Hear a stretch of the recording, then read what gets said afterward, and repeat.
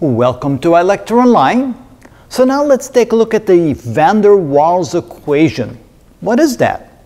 Well, it turns out that when we use what we call ideal gas equation, we're ignoring two principles which can be ignored when the pressure is not too high and the volume is not too small.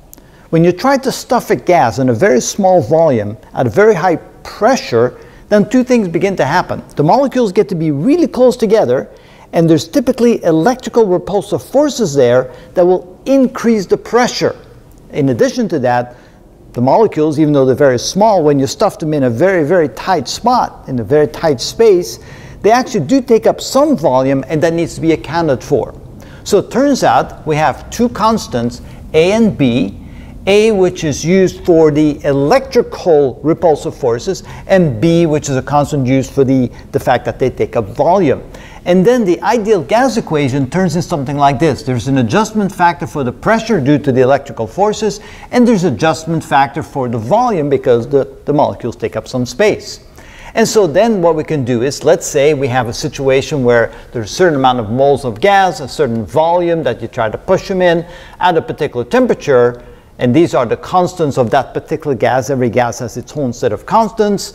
And using the liter atmosphere per mole per Kelvin constant for the gas constant, because we're going to be using liters in this case, what is the pressure then?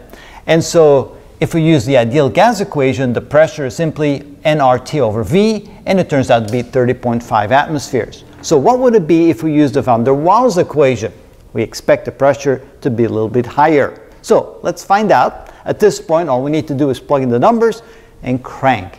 That's just the algebra part. Finding out the right equation and plug in the values, that would be the key.